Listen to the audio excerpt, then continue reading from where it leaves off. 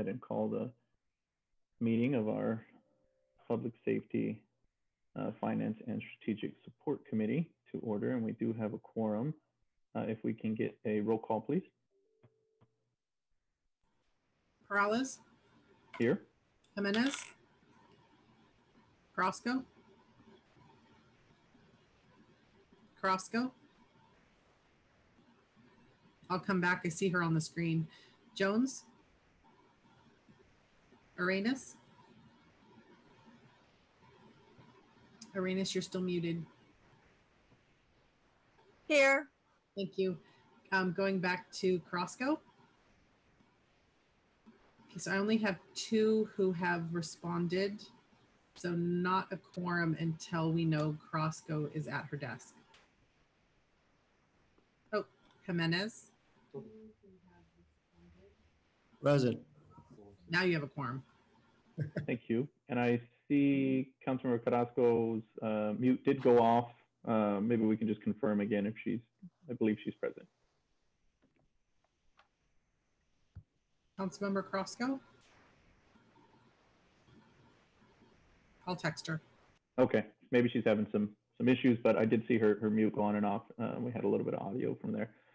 But we do have a quorum, so thank you. And we have a couple participants in our attendees. If you're joining us today by Zoom, you can also join us if you're watching on YouTube or channel 26. And then if you're interested in submitting a comment, if you're here on our Zoom, you just raise your hand and we'll call on you.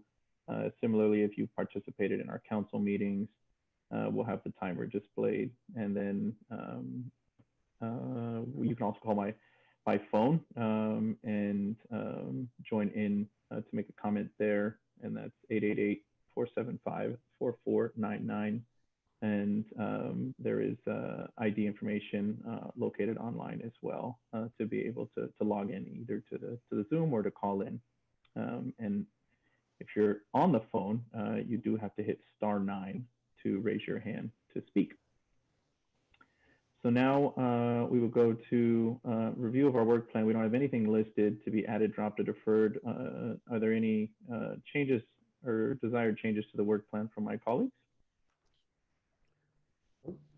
Seeing none, we can get a motion to approve. Move to approve. Second. Okay, and we'll do, should we do a verbal vote on this one, Tony? Yes. Or, okay, so we'll do a verbal vote. Perales? Aye. Jimenez? Aye. Carrasco? Jones? Actually, I just hopped on. I have no idea what I'm voting on. Which wouldn't be the first time. Hi, Carrasco's here. You're voting on accepting the work plan and orders of the day. Oh, okay. Aye. And Arenas. Aye. Thank you. Okay, thank you. And then we have nothing on consent, so we'll go right to our first report, which is item D1, and that's our fourth quarter financial report. Oh, actually, excuse me. And I should have made a mention of this before we did the vote, but we are going to allow our fire chief to present first because of all the fire incidents that we do have going on at the moment. We'd like to get him back out to work and not in a committee meeting with us. So if there's no objections to that, I don't imagine there will be, then we will hear item D2 first, which is our firefighter safety systems in high-rise buildings report. Thank you very much, Robert Sapien, San Jose Fire Chief. I believe we had a PowerPoint submitted, if that can be placed on the screen.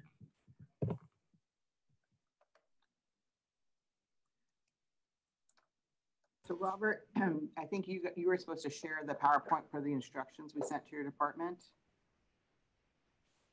When you're on mute, Robert. Okay, that'll take me 20 seconds. Stand by.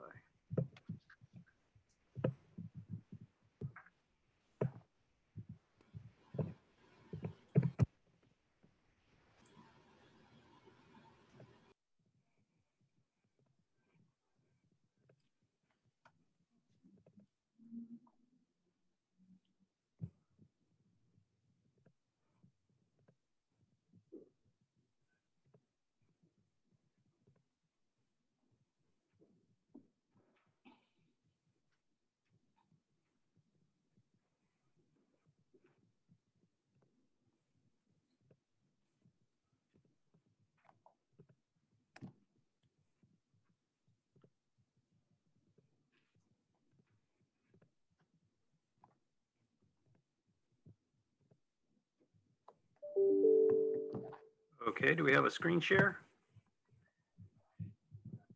Yes. All right. So as you are aware, the department was asked to analyze whether an alternative to firefighter breathing air systems, such as fire-rated elevators, will provide at least equal or better safety to firefighters and residents in high-rise buildings. I wanted to provide a little bit of background to the firefighter breathing air systems, or known as FBARs or FARs. Again, firefighter breathing air systems. So what these systems are essentially piping and filling stations and equipment that allows us to introduce firefighter breathing air into specific applications. As you can see on the screen, that includes high-rise buildings, buildings where there are 2 or more floors underground, tunnels greater than 500 feet in length, and where emergency vehicles access points are greater than 150 feet from the entrance to the building. And so what this does is it provides us with the ability to provide breathing air to fill our self-contained breathing apparatus air cylinders. The photos on the left include some pictures. The top is what would be presented at the exterior of a building where it says firefighter air system. The photo on the bottom left would be a filling cabinet, and then some other ancillary equipment you see in the third photo there. I included a picture of a water fire department connection because these are very similar in the way that they work. The way we get water into the building from our fire engine pumps is through these fire department connections. We would use a fire department apparatus to supply air to the FBAR system. In San Jose, we have 98 existing high-rise buildings. 13 more are under construction, and we are currently reviewing plans for 39 more high-rise buildings. Of the existing 98 buildings, 11 systems have FBARs installations in them. And so we have quite a bit of our existing inventory where we do not utilize the air systems, and I'll talk a little bit more about that. Where they are, the other alternative that we were asked to evaluate is fire service access elevators. This is just like any other elevator that you would use in a high-rise building, except that it is strengthened to meet the demands of fire service use in the event of building fires. And so it gives fire department control. There are specific requirements for how the elevator shaft is reinforced and what is protected by way of sprinklers and other requirements. And so this is a requirement in the California Building Code for any buildings that are greater than 120 feet. And again, this is a fire service access elevator. And it is essentially just like any other elevator, but rated for fire service use. Here in these 3 photos, as I said, the FBAR system works a lot like a fire department connection for water. In this case, we have a breathing air support unit that supplies air to the external connections on the building. And again, that just supplies air so that we can fill air bottles in the building, as you see in the middle photo with the firefighter filling bottles there. And then on the right, again, you see that filling cabinet.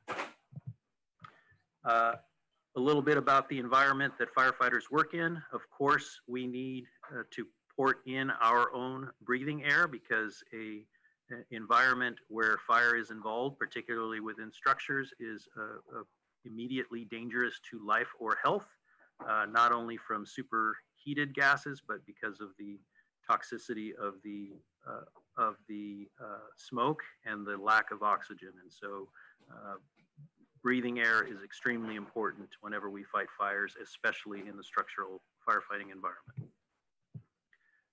With regards to how we do business, so as I noted, most of our 98 existing high-rise buildings do not have FBARs, and so our standard operating procedures presume that there is no firefighter breathing air system nor a fire service access elevator. And so our SOPs require that firefighters bring in extra bottles, as you saw in the previous photo.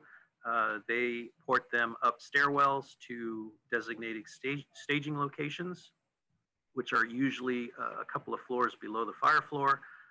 And then we are prepared to create a bottle rotation system that would take bottles to the ground level where our breathing air support unit can fill them. And then we provide infrastructure so that bottles can be ported back and forth by way of human resources. The recommendation that we're bringing forward based upon the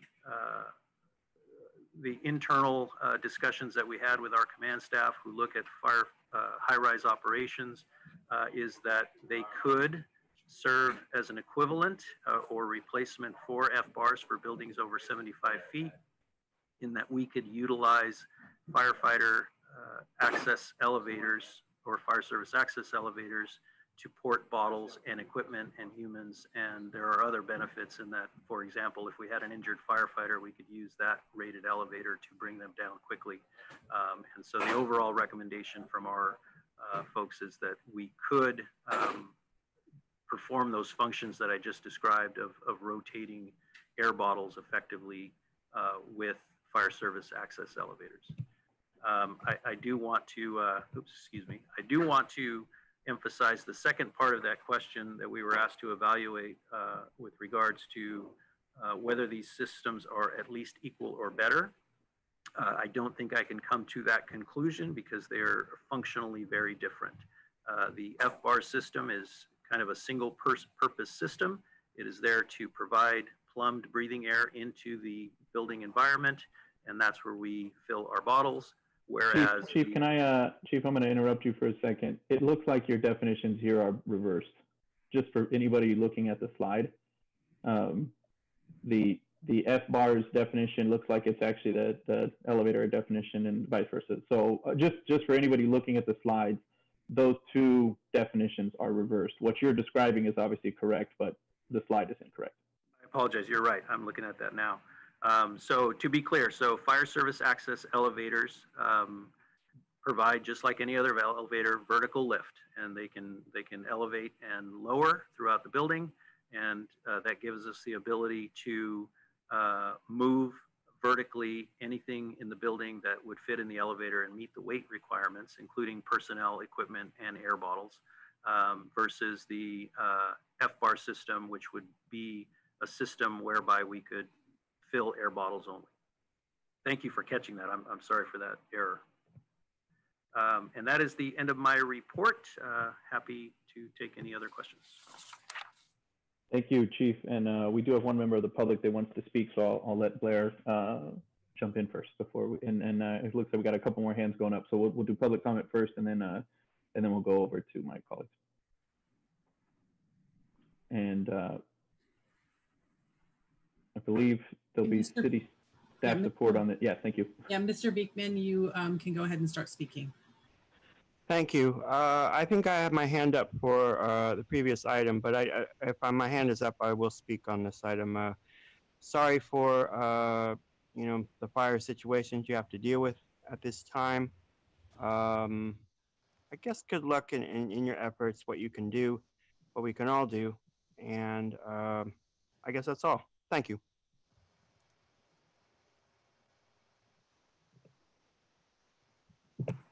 Okay, thank you, Blair. And then next up we have Chris Murphy.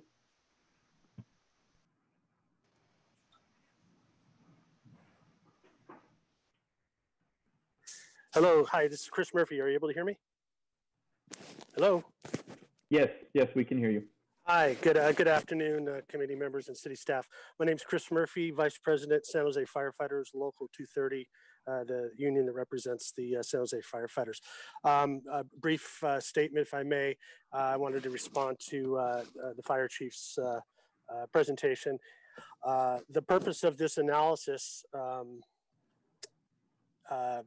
is to answer the question posed by City Council, which I'll paraphrase here. Does an alternative to FBARs such as fire-rated elevators provide at least equal or better safety to firefighters and residents in high rises? In response to this question, the fire chief concludes in his memo that the elevators and the FBARs are not functionally equivalent, which is what he just stated as well. It's Local 230's position that removal of the requirement to install FBARs from the San Jose Municipal Code as currently required and as required since 2010 degrades firefighter and high-rise building occupant safety. There were good reasons to make FBARs a requirement in 2010, and those same reasons exist today. Additionally, if I may, a comment made by the fire chief could be misinterpreted as one or the other. My understanding is that even if FBARs would be removed from the Muni Code, the elevator requirement would still be there. So we're going to have the elevator to remove injured firemen regardless. That's a requirement. Regarding this issue, there's a lot to it. So Local 230 is respectfully requesting that any final decision on this matter be delayed until such time that we've been given adequate time to further study the issue. That's all I have right now. Thank you. Okay, I don't see any other hands raised. Don't believe we have any other calls in. Were there any email requests or questions that came in ahead of time this morning for other public comment?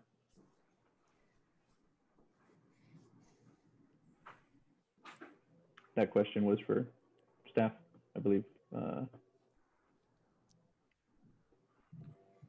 Maybe Kathy, did you receive any emails on anything coming in? No, I have not, Chair. No emails received.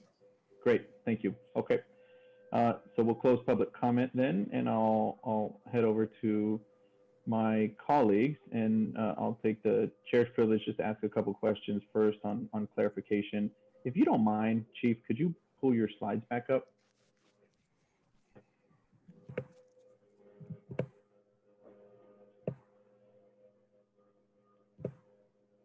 Thank you. And can you go to the slide that spoke about the state requirement on the elevators? Yep. Yeah. So is it true then it's the case? I guess this is a state law that requires this type of elevator, the FSAE, in these circumstances, right? And that would be regardless of what rules we impose here in San Jose, we'd have to follow this, or developers would have to follow this, correct? That's correct. And if I could take you off this slide for just a moment, I want to point out a distinction. And so the requirement I should have specified for high-rise buildings is for buildings over 75 feet. And so what we really are talking about is the distance between 75 and 120 feet, and the requirement switching to anything above 75 feet. The alternative would be elevators, and Chris Murphy was correct that for any building over 120 feet, the elevator would be required anyway. And so I'm not trying to be argumentative against what he said. I just want to point out that small distinction of 75 feet would be where the allowance for an elevator as an alternative would begin. Thank you. That's actually, I appreciate the clarification there. So above 120 feet, doesn't matter what we're saying here, the elevators would be required by state law, but between 75 and 120, if we changed our regulations, then there wouldn't be the requirement of an elevator or the FBARS system. And so there would be sort of that interim gap between these 75 to 120 foot buildings. So I do appreciate that. With what we're proposing, so if there were no change, FBARS would be required above the 75 feet. If we move forward with the recommendation, then where elevators were previously not required, they would be at that 75-foot height. Well, one or the other, correct, is what your recommendation is? Correct, correct. One or the other. Okay. And okay, I'll have some more questions. I just wanted that clarification first. So now I'll jump over to my colleagues, and I see Councilmember Arenas with her hand up.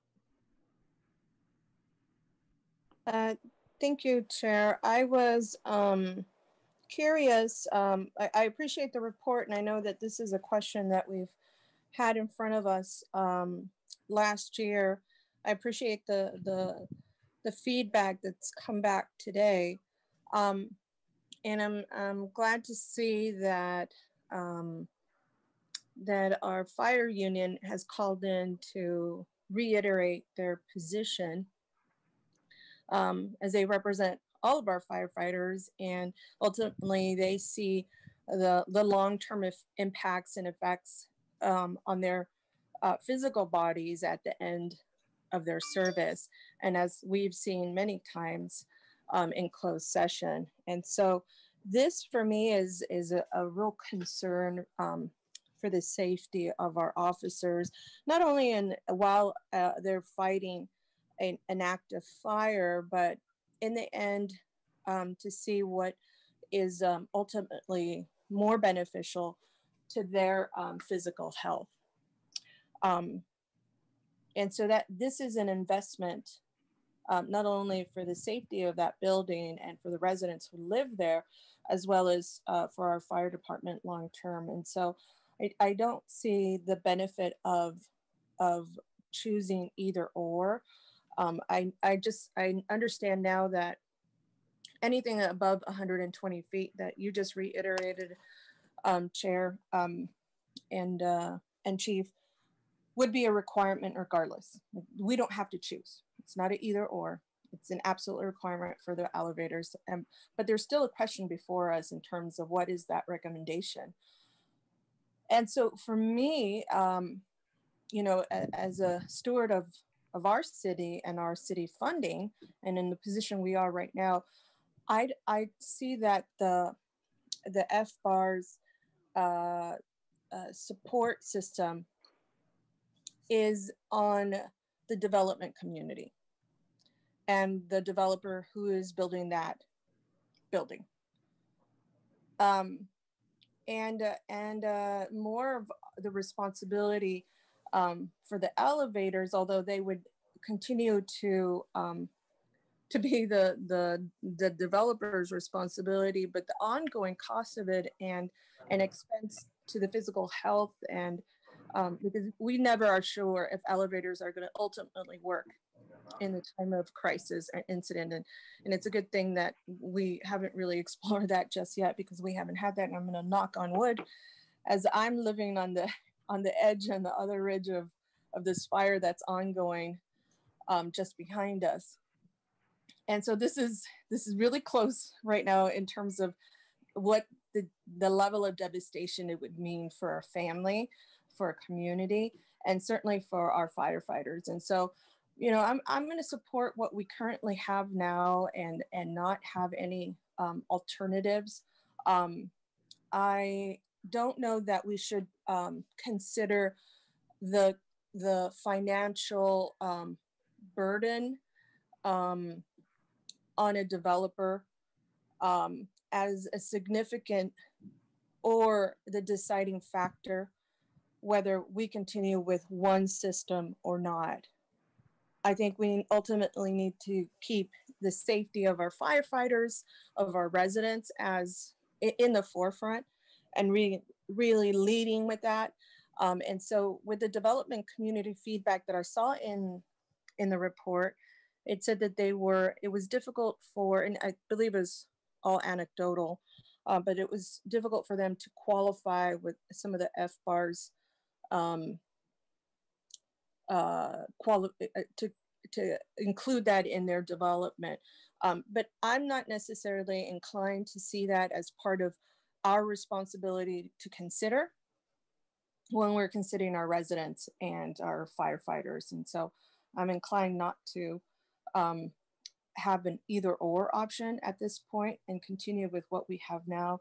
And at the very least, I think heed to the recommendation that our the vice president of the firefighters is called in and already stated that we could continue to look at this. I don't know that the financial implications of a development of a developer should completely influence our decision making in terms of the safety systems in place or making any changes at this point. Thank you. Okay, thank you. And Councilmember Jimenez. Thank you so much. And I guess maybe this question is for the chief or really any other staff that's on the call, but just touching on some of the things that Councilmember Arenas talked about. Has there been a push by developers to, a suggestion that these are maybe too expensive to install and we should make this change? I'm just curious as to where those comments came from and wondering if that's something that we've heard. Yeah, so we conducted, to try to make sure that we heard from stakeholders, we conducted a survey of developers to try to understand how they viewed these systems, and we queried questions that included both fire service access elevators and FBARs. And what I was trying to do is give you as neutral a response as possible, just to the raw questions that we asked about, their general satisfaction about dealing with the systems, what drove their thought processes, that sort of thing. And ultimately, with regards to the evaluation we did as a department for these systems, I didn't factor in any of those concerns, right? Ours are basically operational relative to what an elevator does for us operationally and what an FBAR system does for us operationally. But really what we wanted to do was get a balanced sort of data set to understand how that community was feeling, because we do very frequently hear from them that they have difficulties with one system or another. Thank you for that. And I did note that, I'll just note that I think there was a survey and there was about 23 respondents from the, I'll just call it the high-rise development community that responded to the survey. And just looking on, I think it's page 7 of the report, there's a column, the second sort of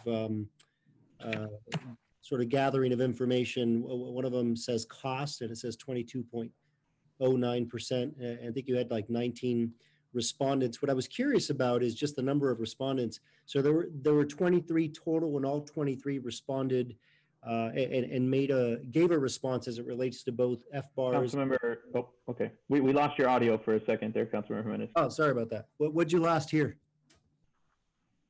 It was only 30 seconds that we lost. Only 30 seconds. I think that's all of it, man.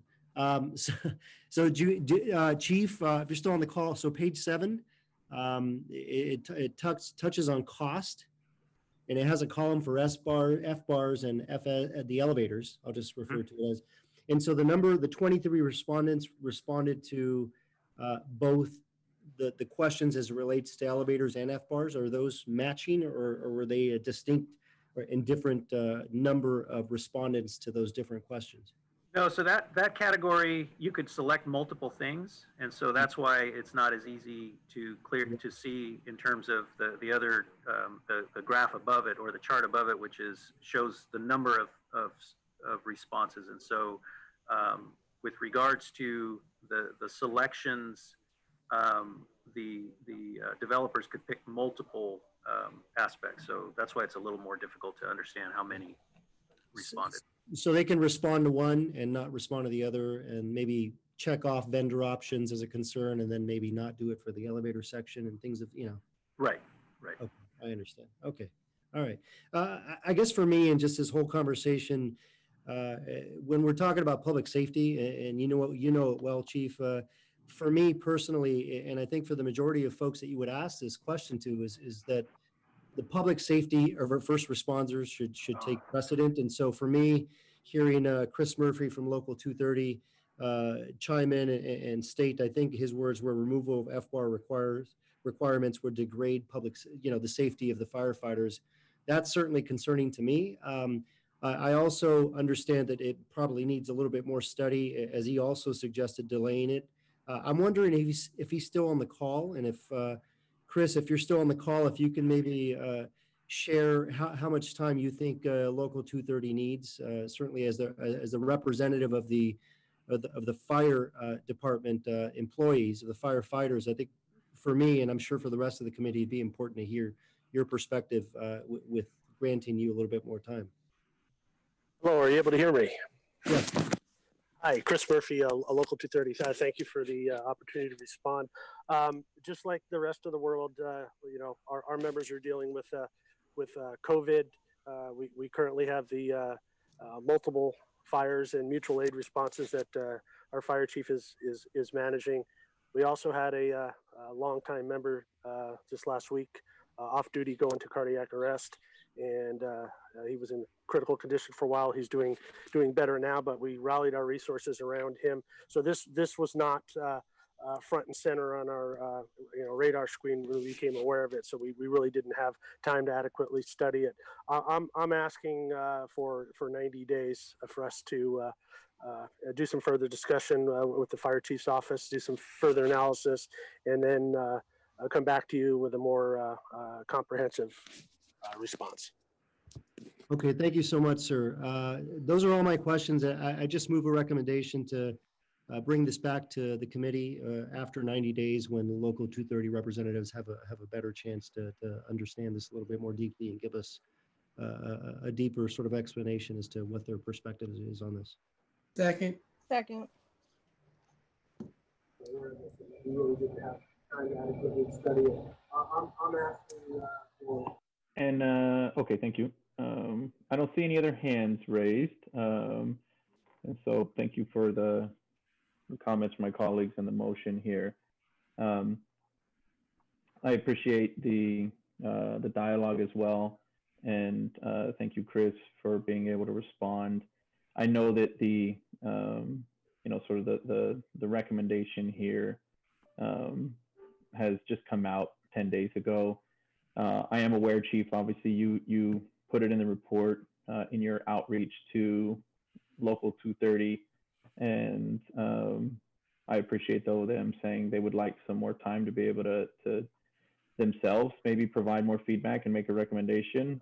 It's important to me that Local 230 gets that opportunity to do so. So I will support this motion allowing this item to come back to this committee before we move it forward to the council for recommendation.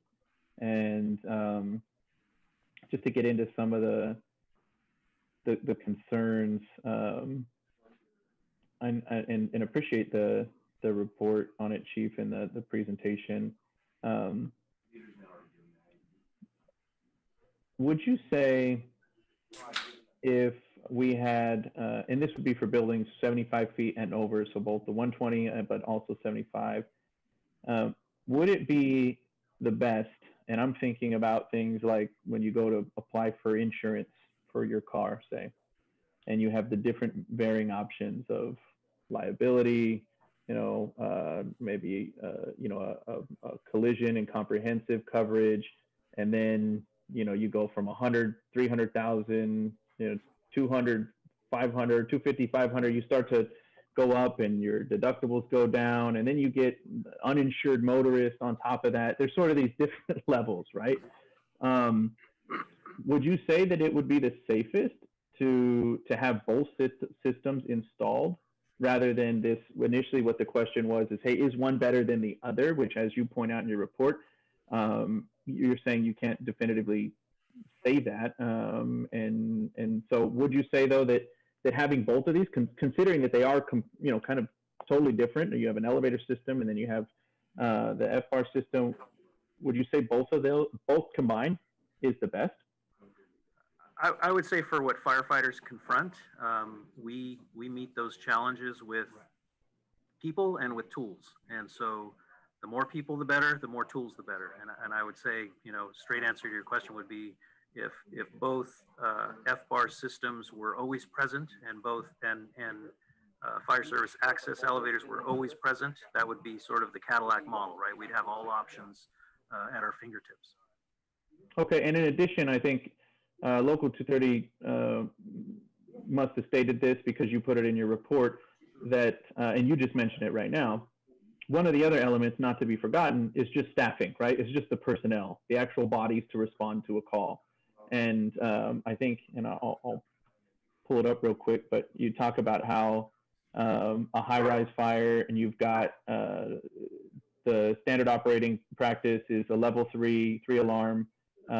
You have 91 personnel, approximately 50% of on-duty resources, and that certainly that puts a huge strain on the rest of the city. And then if you go beyond that, we need to go to mutual aid. So I think it shouldn't be forgotten in that regard as well, right? That personnel is really the first key part of combating any of these high-rise fires. And your current standard operating procedures are actually to assume that there is no FBARs or no fire safety elevator, because a number of our buildings don't have them today, and you have to have that as your base standard operating procedure. But I do look at that as the liability option in insurance, right? I look at that as you have minimum staffing going in, you deplete the resources throughout the rest of the city, and your SOP is the worst case scenario, because we have the worst case scenario in many instances. So I think that's the right SOP, and I think certainly, right, we should be training and prepared for that. But that shouldn't be what we aim for our future, and we have to realize that the policies we put in place today will change and map out what our high rises look like, right, 10, 20, 30, 40, 50 years from now, and hopefully at some point, right, we do have the Cadillac version where we know it's not just about for our firefighters, but it's about the safety of the people that are actually living in or working in these high rises, right? And giving them and our firefighters the best ability, the best opportunity to survive an incident like that. And the building itself as well, right? The structures that people invest in heavily.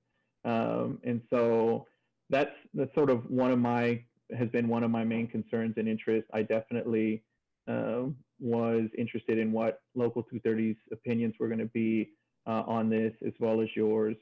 And I think certainly at the end of the day, I'm still going to lean on this. I guess this Cadillac version, as we call it, but the idea of what would be the safest tools and resources possible, and then anything that we are limiting from there, we just have to recognize that if we're limiting that,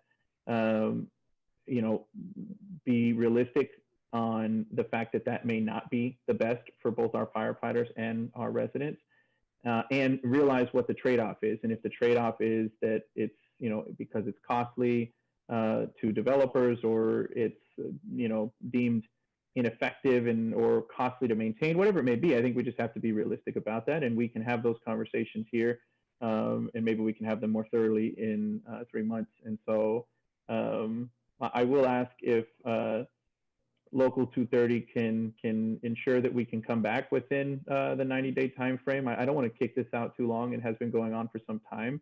And so I'll just, I think Chris is still on. So Chris, if staff, if you can unmute him, just want to make sure that we can stick to that timeline. 90 days is a longer time frame. I would like to get this heard in a recommendation to the full council before the end of the year, even if we hear it in the beginning of next year. But the 90-day time frame would allow us to do that. So Chris, go ahead. Chair Perales, just in looking at the work plan, I would recommend that if we're going to do 90 days, it would be slightly more due December 10th, because the November 19th date is pretty full with a bunch of police items. So I would recommend December 10th. So at night, it's a special meeting at 9:30, so it's a little earlier in December, and to see if that would be where everybody would be ready, and they know the date we're shooting for. So that's even a little longer than 90 days. Chris, how does that sound to you for December 10th? Yes, Chair Perales, that sounds fine. Thank you very much for your consideration. Okay, sounds good. And Chair, then Chair, do you recommend specifying that date in the motion, or just? Yeah, you can specify that in the motion. Okay, so just amend that to amend the motion to be specific about that date. Okay, and then Councilmember Arena, did you have another follow-up? Or maybe your hand was just up. Oh, go ahead. Yeah, actually, I didn't, but thank you, Chair. I did want to talk a little bit about the financial implications of the systems. And I don't know that maybe I missed it in the report. I don't know if we could take a look at what the costs are for each of those systems. Because I think when they asked about, excuse me, about a competitive bid for both the FBARS and the FSAE. And I don't know how to say these acronyms. I don't know if I'm saying it right. I'm calling it FBARS. I don't know if you all are saying it differently, but that's what it's coming down to.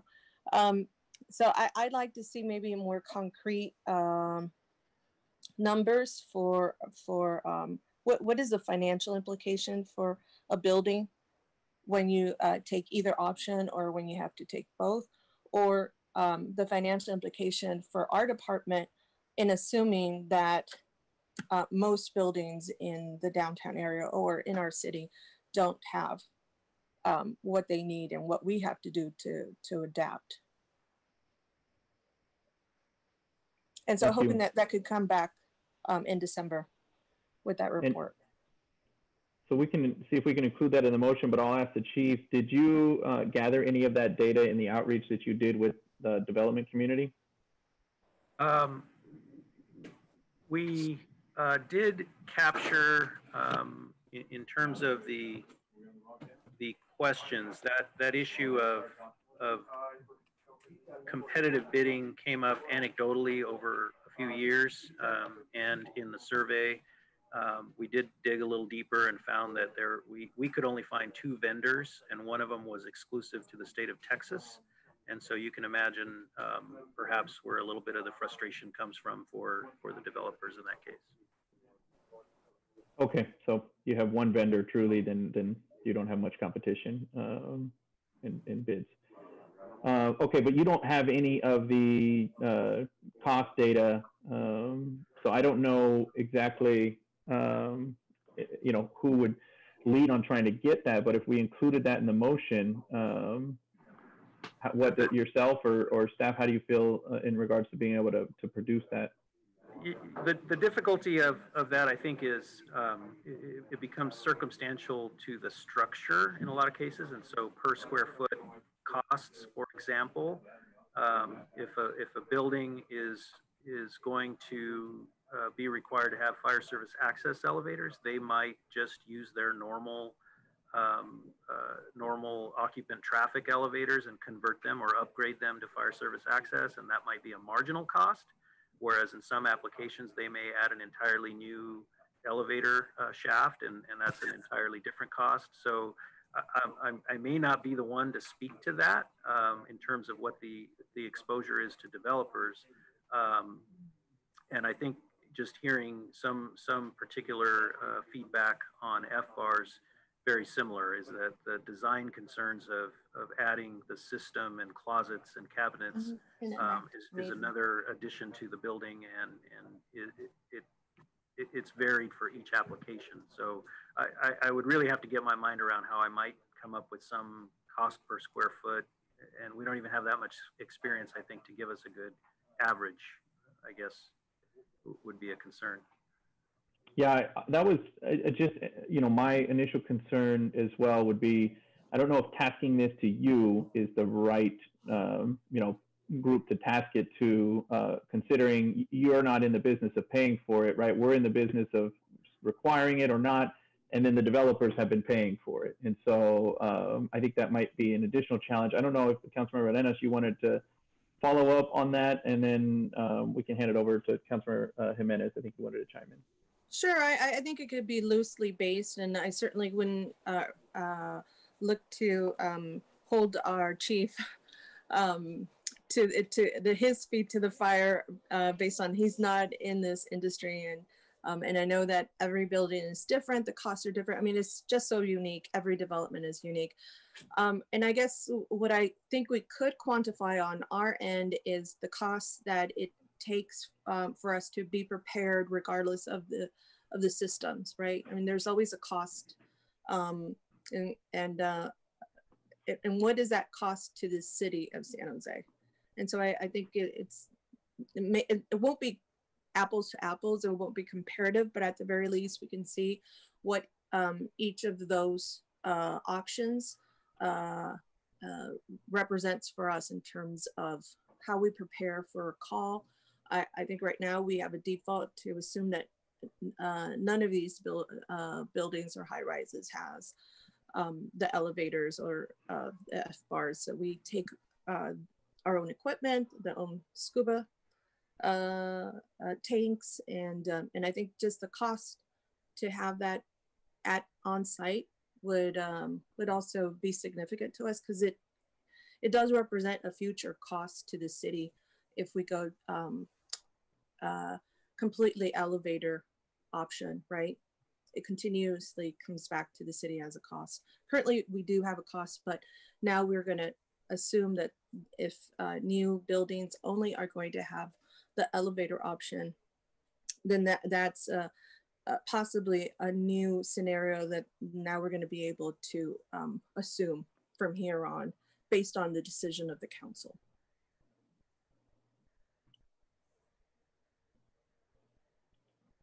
Yeah, I guess I'd be interested in maybe if it were a narrow question about what are the potential cost considerations relative to fire department costs, I think I might be able to provide.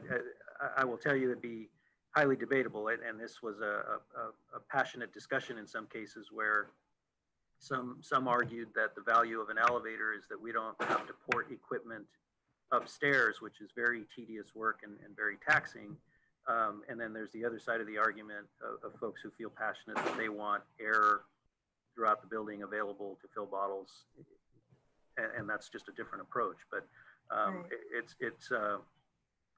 it would be difficult to put a price tag to, but we could, in the abstract, I could offer right now, in the abstract, I could say, could there potentially be injury prevention benefits to an elevator? I would say, yes, there probably are, because we're not physically porting equipment up and down stairs.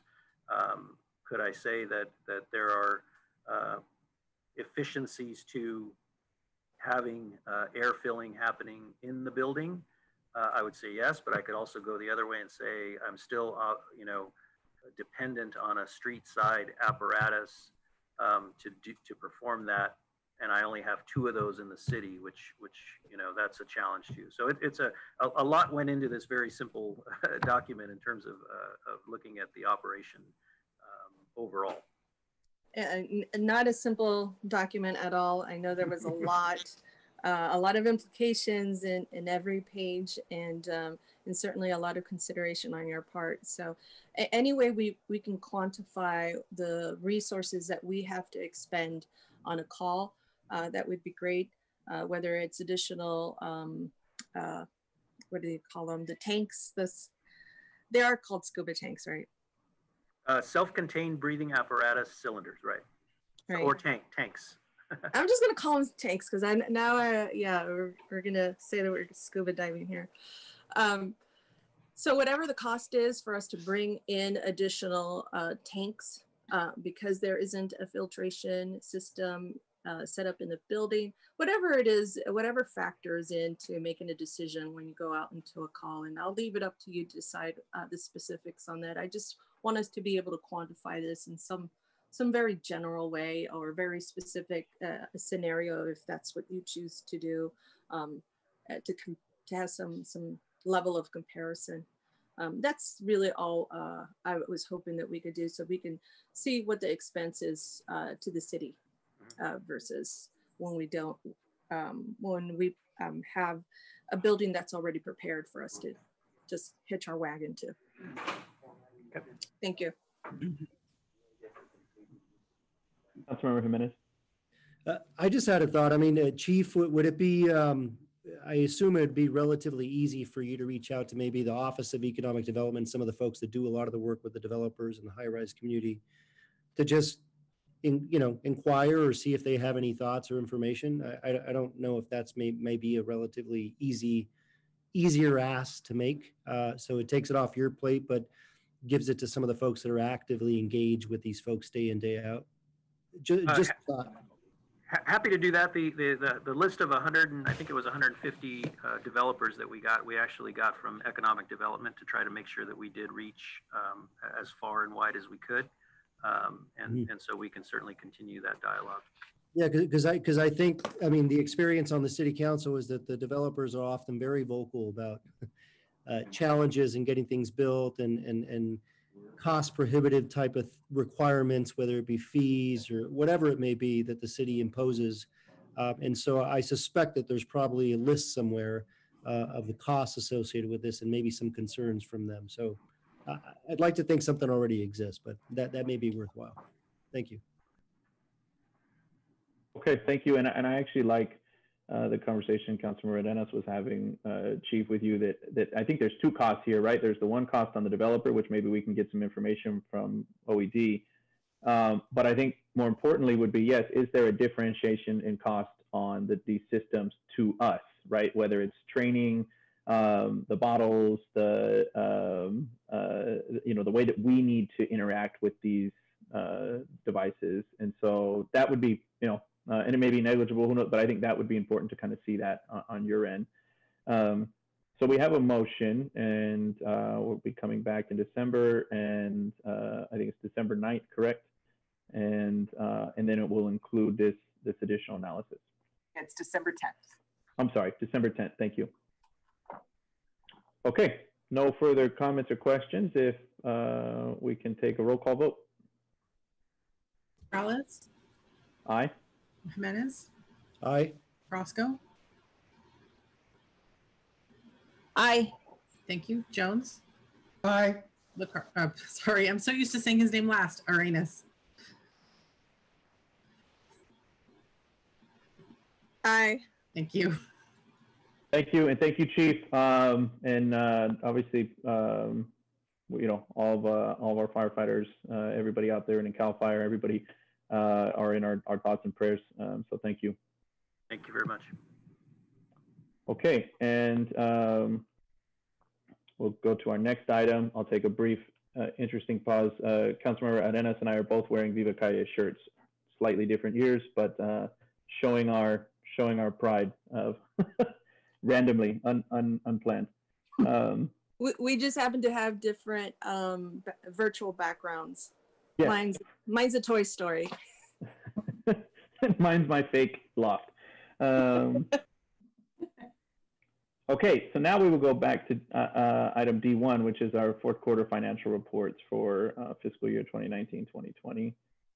Okay, good afternoon, Chair and members of the committee. Julia Cooper, Director of Finance. I'm going to apologize to start off with. I'm going to tee up the presentation, but I'm going to have to jump off because I have a rating presentation scheduled with S&P that starts at 2:30, and I'm the lead off.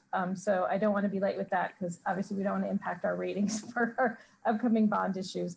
So with that, and Nikolai Skarloff, who is our new Deputy Director for Debt and Treasury Management, just started at the end of June.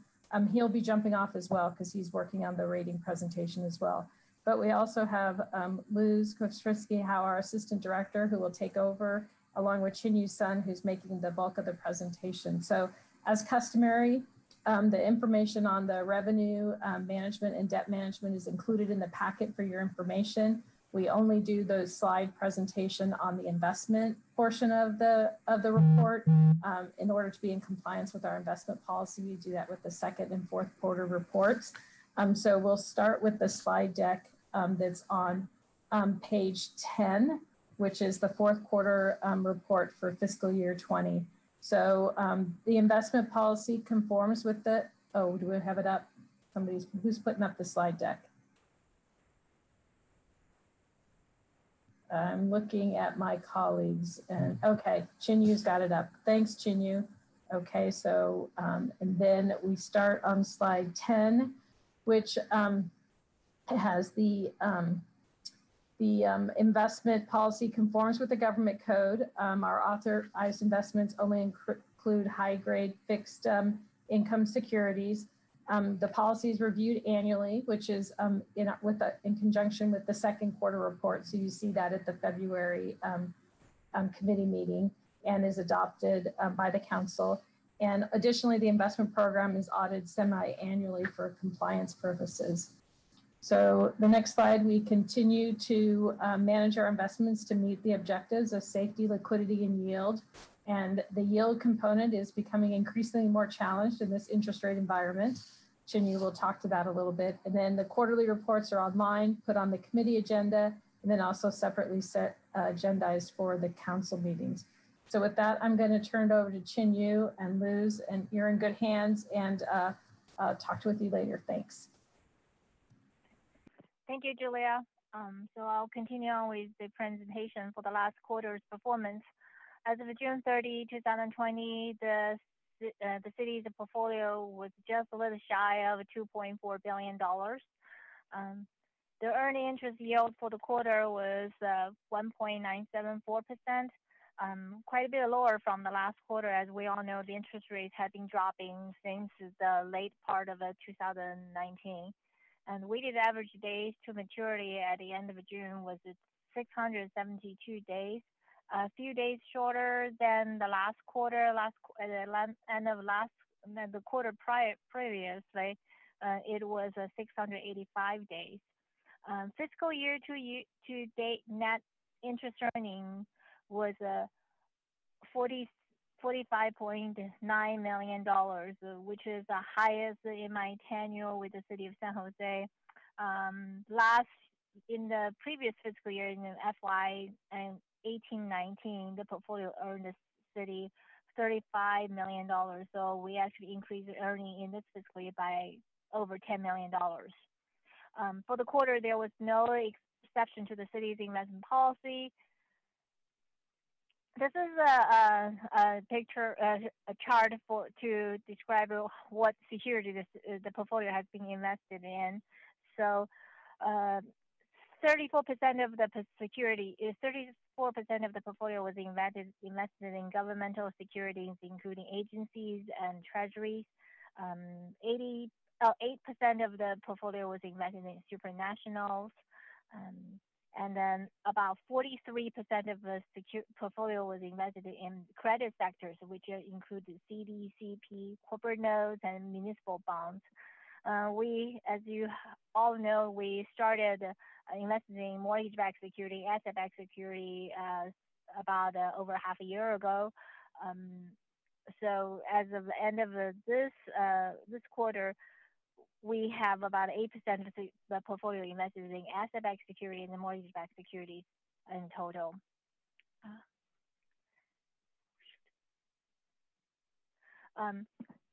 This chart shows what funds are invested in the city's portfolio. The red portion indicates the general fund. At the end of the quarter, the general fund has a balance $665 million in the portfolio, which represents about 26% of the portfolio. General fund balance increased by over $378 million in the quarter. This really was contributed by the receipt of Coronavirus Act funding in April, which was about $178 million. And also a property tax in June, we received $181 million in property tax in June. We estimate for the next 6 months, we have enough investment maturities to revenues to cover the anticipated expenditures. The revenue maturities has been estimated to be at $1.8 billion. And then the expenditures was estimated a little bit, just about that. $1.79 billion, a little bit lower than the revenues and maturities.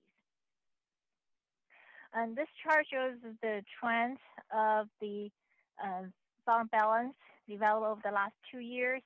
As you can see, generally the general fund balance increased in in January and June when we received the bulk of the property tax, and it decreased during the summer months when we do not receive we do not have a lot of cash receipts coming in. And then for this year, because of the pre-funding, so in the next quarter report, you will likely see a steep drop in general fund balance. So you'll see a kind of a trough looking on the red line. That red line is the general fund. This chart compares the city portfolio performance with LAIF and then Bank of America and 1 to 3 year AAA index. As you can see, over the last 2 years, we have the blue line is the city portfolio. We generally overperformed the LAIF since August 2019, and then the spread between LAIF and our portfolio has been widening over the last year or also. The variance between our portfolio and the Bank of America Merrill Lynch index has also been narrowing. At the end of June 30th, as you can see, the city's portfolio has an aggregated yield to maturity at 1.88%, and average day maturity was 678 days. Going forward, we'll continue our strategy to match, as always, we'll match the investment maturity with known expenditures within the next 24-month horizon. We will strategically expand a portion of the portfolio beyond the 2-year horizon when appropriate to provide income and structure to the portfolio. We will maintain the diversification of the portfolio. As always, we'll focus on the core mandates of safety, liquidity, and yield. And that ends up my presentation.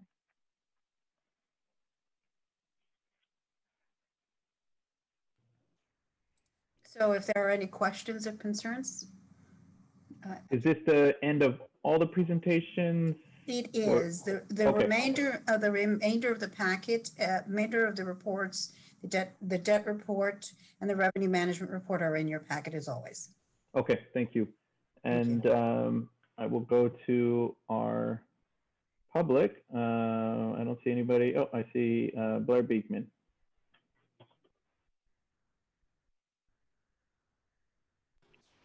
Just give me a second. I need to stop the screen sharing. Okay. Okay, Blair, go ahead. Hi, thank you. For this item, thank you for, the very detailed budget reporting here. I'm pretty impressed. I think for a beginner to understand where our city is at, it can be of a lot of help. Thank you. It doesn't mention much at all about policing within that part of the budget, which is a bit confusing to me. And for yourselves to, make off these incredible budget plans within the framework of policing, can be seen as a bit offensive if you consider what, we're trying to work towards at this time. I mean, I appreciate the efforts a lot. I mean, you help make things clear, but to help make things clear through the police department, I think can make people uncomfortable. And I just wanted to point that out. We're a part of important efforts right now, really reassessing how we think of things. And I don't want to hurt those efforts at all at this time. Sergio Jimenez and Jennifer McGuire at the 4 items of police matters on Tuesday very nicely talked about how they can look into actual police budget matters in what they called the budget book. It was a strange term, but they spoke of it a few times at about 3 hours and 55 minutes exactly. And with my remaining 30 seconds, can that book, budget book, as you called it, can that be made public? Those are the sort of stats that I think we want to see what is going on with the police at this time, and that you usually do have your 4th quarter reports at this PISPIS that talk about police budget matters, I believe. So if you can explain that, what's different this time, I'd appreciate it. Thank you. Raul, maybe I could just, for the public's Go ahead. aware. You can find the budget book is really the proposed and adopted budgets. You can find them on the city's website, and they're very detailed. We have an operating and a capital budget book. They're over 1,000 pages each. And so they're open to the public. We go more detailed than most cities, and you can certainly look at the police department in full. You also can look at how the police department's performing with their budget as part of our bi-monthly financial reports that are heard by this committee 4 times a year, as well as our annual report that's heard by the council in September, and our mid-year budget review that's heard by the council in February. So there's there's very public information on our budget and our monitoring of it. Thank you. And I believe that's it for our public speakers. I do see somebody on the phone, and so I'll just remind you, if you did want to speak and you're on the phone, you can click *9, and that's how you'll raise your hand, and then we'll list off your last 4 digits and if you wanted to speak. And thank you, Jennifer, for mentioning that. And I was just going to mention as well to Blair's comments that these are our investment reports. It's specific to how we are investing the dollars for each different pot of money that we have, sort of where they sit in the meantime before we use them. So it's not as specific as, the use of them and how, each department is using those. And specifically, the police department's budget is actually within the general fund dollars. So you wouldn't see a separate piece of the pie labeled police budget that would fall under the general fund piece of the pie in the image that you saw. And that would be the same for all other things funded by the general fund. You wouldn't see that a denotation of them with their own little slice. And let me go back to my colleagues. I don't see any hands raised. I just had one question, and that was, maybe question / comment. Slide that made me happy. It said that the projected investment maturities and revenue are sufficient to cover anticipated expenditures for the next 6 months. Is that an indication of stable times ahead? I know that we're going to be talking about our, sort of our budget through a mid, check that we don't traditionally do, and there was a nervousness, I think, right, that there may be deeper cuts and potentially even salary cuts or layoffs. There's looming of what may be to come. Is that a positive indication for us? I can't. Go ahead, Jinyo. And the investment, it's not really indication of the revenue by itself.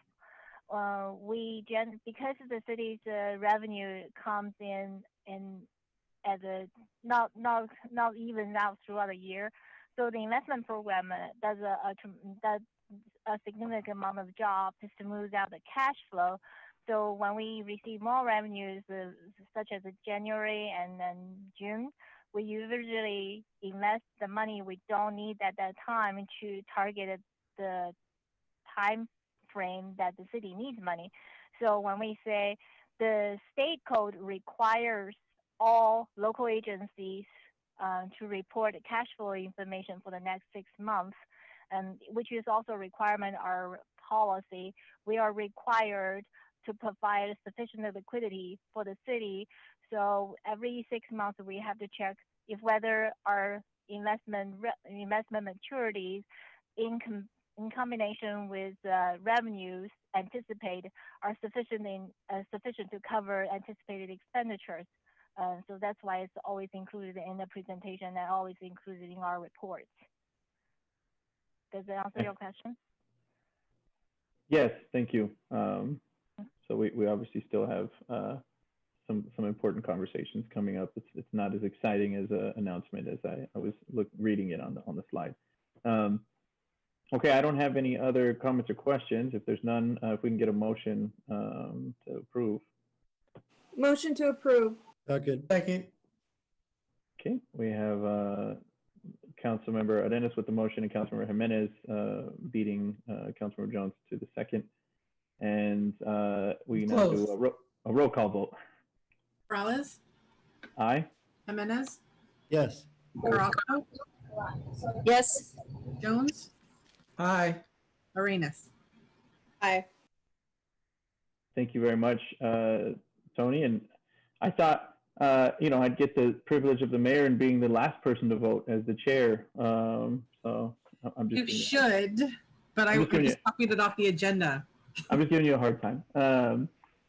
And we'll go to open forum, and I see Blair.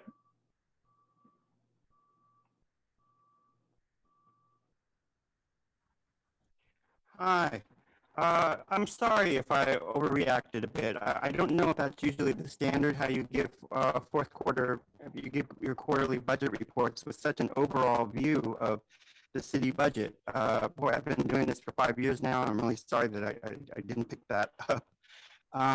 If that's a standard practice, that's one thing. And it does mention that with such great practices that you offered and shared what the budget, where the budget is, I mean, it was great. Why is that in the police matters, security matters? I guess, that's part of the PISPA's name, but it's a bit worrisome. So I guess that's what we're doing now, is debating about these things. With a minute 20, or reviewing these things, with a minute 20, I wanted to think about, the meetings on Tuesday. I hope everyone noticed the open forum after the 4 items. I felt that's a real vital resource for our future. And whenever we have trouble looking up items or studying items and the bureaucracy that, there's going to be a ton of bureaucracy right now to figure things out. And when that starts to get overwhelming, I hope you can just review the open forum time of last Tuesday. What is that? August 18th. Because I think the people really they needed answers. They needed to be talked to in humanistic terms. And the mayor, for all his hard work, and your city council, you talked in very strict bureaucratic terms that really locked out the humanity of what's needed to be talked about in these issues. I mean, really at a time to talk about community policing and how equity can have a major part in that process. And it just felt really uncomfortable in terms of how you're talking about it. It gets some getting used to by all of us, but I hope you can be aware of what we're really coming from as community persons. Thank you. Thanks, Blair. Next up is Crystal. Hi, my name is Crystal Campisi, and I'm a senior and a medical marijuana patient. And today I would like to respectfully request a referral back to staff to consider waiving the marijuana business tax for medical marijuana card holders. Medical patients right now are paying close to 35% tax on their medicine. This is more tax than alcohol, gasoline, or tobacco taxes. And these people have prescriptions for medications. These are people with cancer and chronic pain. Prescriptions by law are not subject to taxation, but somehow we got caught up in being taxed for our medicine. This 35% tax is having an effect. It's taxing patients like me out of the ability to be able to afford my own medicine. And this is especially true during this time of COVID. We just can't afford this 35% tax. And it's driving medical patients underground to the black market where cannabis is untested and unsafe. Remember that vape scare we had last year? That's untested products. It's putting our aging and most vulnerable communities, our sick communities, at risk. This is a public safety issue. What we'd like to do is waive the MBT for cardholders, get patients back into the dispensary to safer medicine at a more reasonable tax rate. And I would love it if a committee member would champion this referral for me. Thank you so much for your time. Thank you, Crystal. And I think our last public speaker is the phone caller with the last 4 digits of 5140.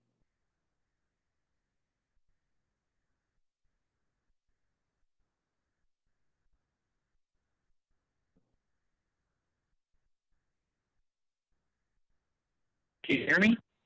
Yes, we can hear you. Yeah, okay.